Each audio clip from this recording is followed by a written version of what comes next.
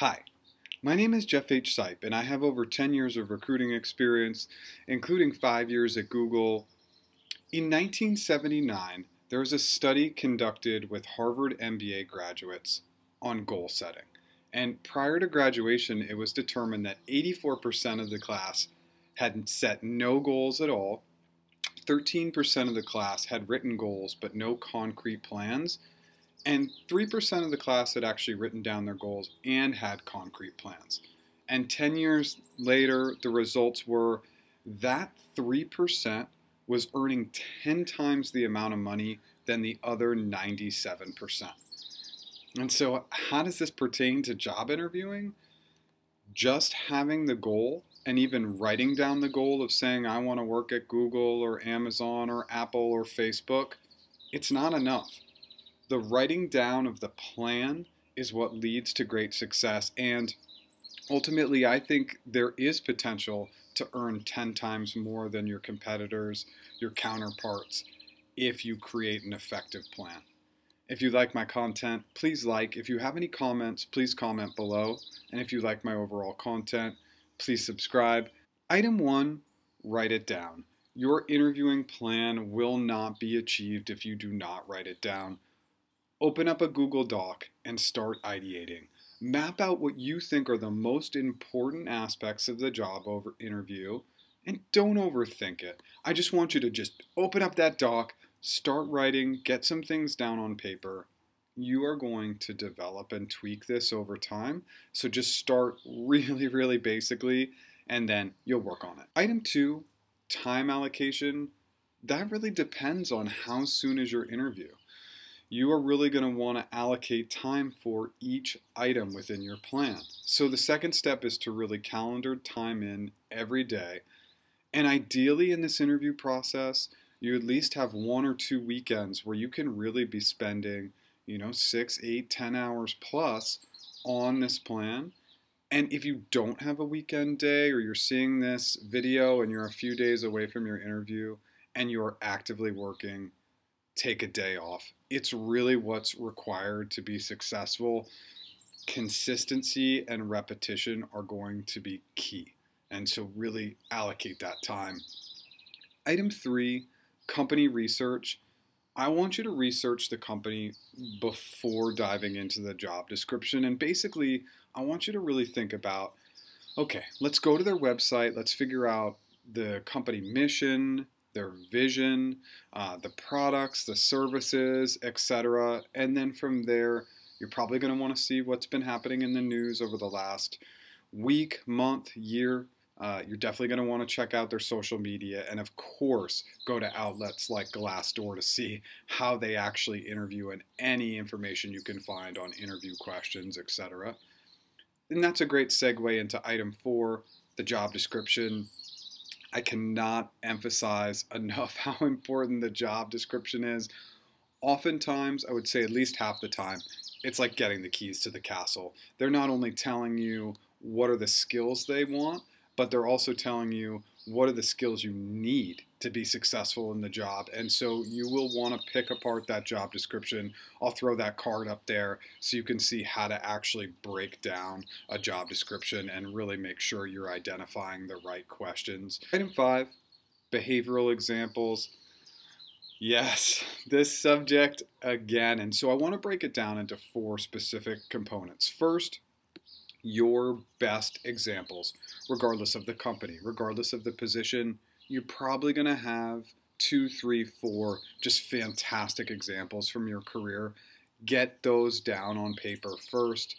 Then second, you are going to want to start to think about the job description, about the role, about the company, and just based on your research, there may be a few more, a little bit more specific examples that you've had in your career that correlate with the job that you can also write down.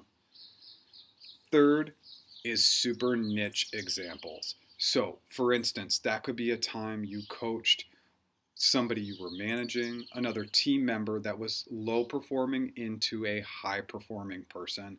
That's very nichey, very specific, but it's an instance that many of us have had in our career. That would be just one example, but sometimes we have these super niche-y examples, and we're just going to want to get those on paper too. So maybe think in the rule of three. So 3 really strong examples, 3 position-specific examples, and then maybe 3 niche examples. You don't have to have 9 examples. It's just kind of a groundwork and a foundation to be thinking about. Fourth, adaptability of your examples. So I'm introducing this basically for the first time in this video, but I want you to be thinking about, can you take your top 3 great examples, and maybe these examples involve working across business and technical teams, internally and externally. They had stakeholder conflicts, they had technical delays, etc. So if you have all these components within one example, well, if you get the stakeholder question, for instance, you might want to spend a little bit more time developing a slightly different answer that focuses more just on the stakeholder component. Think, hey, if I have this really dynamic example, can I expand on it and make it a standalone example? I know that that's a little bit complex, but sometimes within our great big examples, we have these more defined examples that we'll just want to chop apart. If you don't get to that component, it's okay, but it's just something that I wanted to introduce. And remember, tweak, tweak, tweak these examples. Item 6, open-ended frameworks.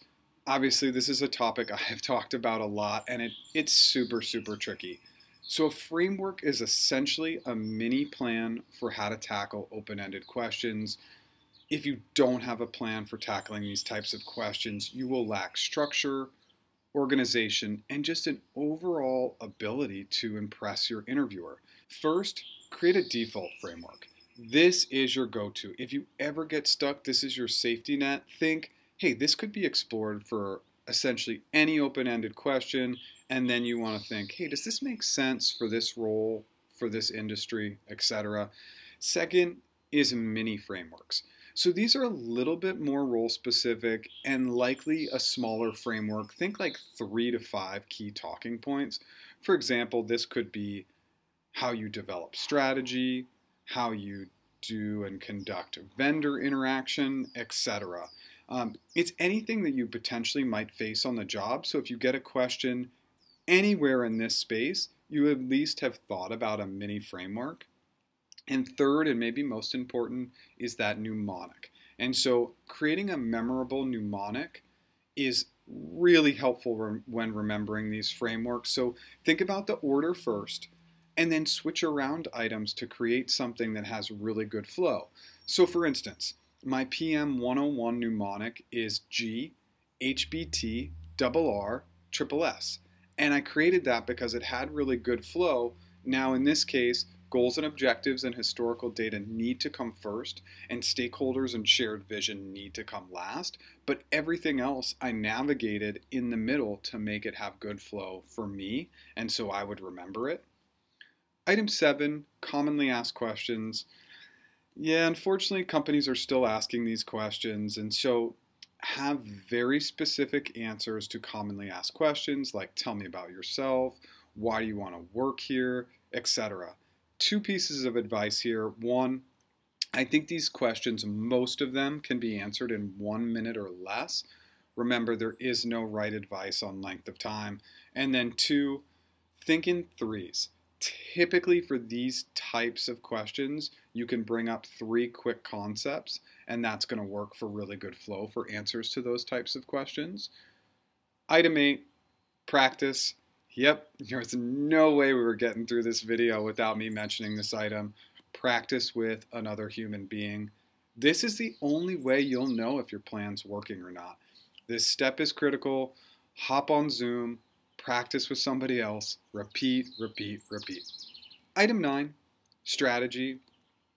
Practicing will help you determine strategy, and without getting into too much detail on each item, just a few things to consider. So restating, I'm a big fan of restating the question, but is it part of your plan to restate? And if it is, just be consistent. Do it on every question. Questioning. Do you have a questioning plan? For instance, if you get a vague behavioral question, are you always going to say, Sue, great question. Would you like an internal example, an external example, or one that handles both? Because that exploration of the behavioral question is going to be super important. Then when you get to an open-ended question, do you always have some sample follow-up questions that you're going to ask? Are you always going to lean on that framework, etc.? So for me, I'm always going to ask 3 questions on an open-ended question, always. Hey, is this new or existing? Is it business versus technical? Is it internal or external or both? Depending on the question, but if I can ask all 3, I always will. Then I'll always default to my PM 101 framework. Hey, what are the goals and objectives? What's the historical data, etc. Next is adapting. Do you have a plan for how you're going to adapt? Are you going to go in and take control and ask the questions right off the bat, find out more about them, what their needs of the role are? Are you going to sit back and adapt to their personality style? Have an adapting plan. Because if you are a stronger personality that feels like you can go in and control the interview and you've practiced that and you have good flow there, definitely a good strategy, but you have to plan for it. Next, in terms of strategy, is time. I want you to clock yourself. Commonly asked questions, open-ended questions, behavioral questions. Time yourself. I think that's a big part of the planning, and then that will help and teach you to know, hey, where do I need to chop and where do I need to bolster, especially from a detail standpoint. From a strategy perspective, there is a lot to consider, so just wanted to throw a few items out there for you. Item 10, prepared questions. Just make sure you have prepared questions for your interviewer. Sometimes you get to them, sometimes you don't, but having them written down, so amazing because you don't have to use your brain in that facet during the interview. Bring them with you, and it just saves that 5% of brain capacity that you might need to answer a really tricky question. Item 11, revisit the plan. You have to continually revisit and tweak your plan. This should be on a daily basis. Continue to look at what have you done, what have you completed, what do you still need to work on, what do you need to tweak. Just always be working on that plan. That should be a constant. Item 12, practice more. Yep, just had to say it. You can never do enough practice. Practice with a human being. Do it over and over and over again. This repetition is the key to success in interviewing. Go back to the Harvard study. The most successful people in the world, they don't wing it. They have a plan. And in no situation will the plan hurt your success. It can only help you. Good luck. Thanks so much.